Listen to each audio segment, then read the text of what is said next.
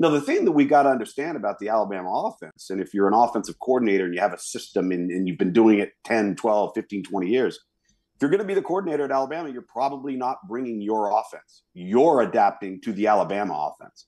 And coordinators have to be willing to do that. They have to be willing to shift or get out of, their own comfort zone and alter their terminology because the rest of it's not changing. So, that could be a part of why, this thing's kind of dragging on a little bit longer, but there's no telling, man. I mean, this it is. I like the fact though that he's not rushing to do this. He doesn't have to. Get the kids in the winter conditioning program. All you've got to do is make sure you got that guy on board so he can evaluate personnel and get ready for spring ball. It didn't have to happen 3 weeks ago. So I have no issue with the timing of this. But has there been a name that has been reported, you've seen reported that you're like, ooh, I like that?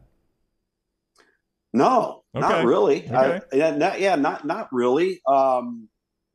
So I don't know. I think that everybody, it's easy to say, well, this guy would be good, but when their head coach is the secondary coach and he's a defensive coach, above all else, you have got to make sure that that's a fit, right? That works. Yeah. Sometimes that takes more time because you're not just turning over the defense to somebody.